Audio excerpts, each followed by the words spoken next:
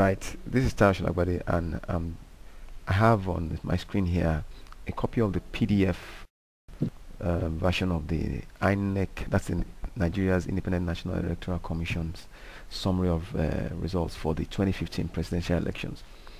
I have an interest in data, and especially when it comes to data like this that have been used in some very serious decision making. So I wanted to put them in a spreadsheet and see how the data will turn out, what it will look like if I trained them in charts, bar graphs, or pie charts and things like that. So I love to play around with data. So I had a few, some hours that I felt I could just spend working on that. And in the process of doing that, it occurred to me when I looked at the PDF that it seemed to have been like it was scanned onto the page and then printed. I'm not sure, but so I felt let me just put in the data myself and see what it looks like. So in the process, what I've ended up with, I just kept going and going, and now I've decided I'm going to actually build for myself a little application that will help me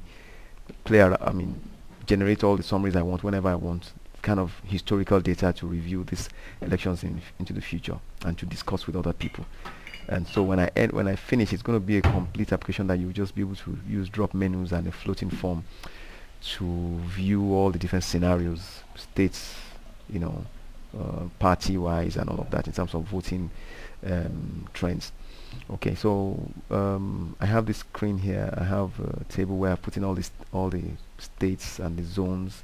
I intend to analyze by zone as well, south and all of that. We don't really have that, and I'm going to be plotting charts and comparing them in bar graphs.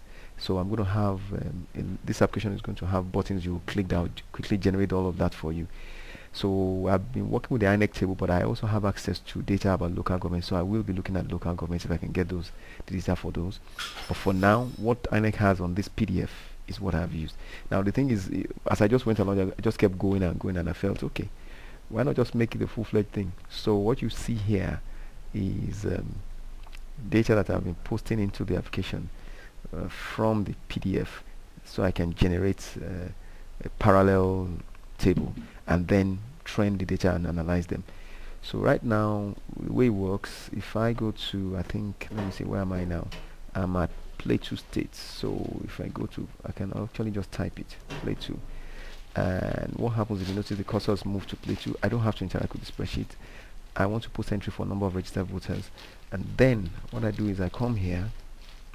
I actually only have to minimize the screen to one to the left, and then this one goes to the right if you watch what I'm doing.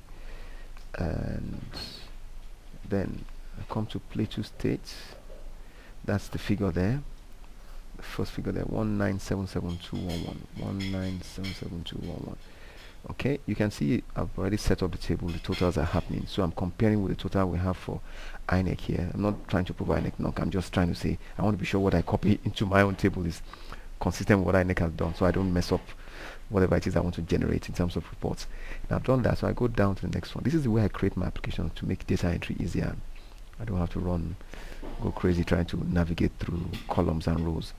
Okay, so if we go, the next one is Rivers. You see it's already selected itself for Rivers State, and Rivers is 2,232,4,300, 2,324,300. I'm going to keep going. Anyway, so you get the drift. This is how I work.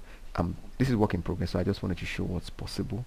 And this button will allow you to click and generate. There will be a screen where you'll be able to view the charts and say, okay, I want to see what this party got scored against this party. I want to see what the trend for was, the state. I'm looking at zonal summaries as well. So if you look, maybe I just reload this form so you can see how it works again. If I go back and expand this table and I choose maybe Anambra State, watch, see it's selected Anambra State. Then I say I want to post an entry for, let's say, UPP or UDP. What happens is this, it's selected and then I post the entry. So if you go here and I go up, if I had the original data and I was the one doing it for, then it would be a different thing, as you can imagine. So okay, let me just choose Abia, the first line, and then UPP, that's 330. Okay, so if I pick Abia,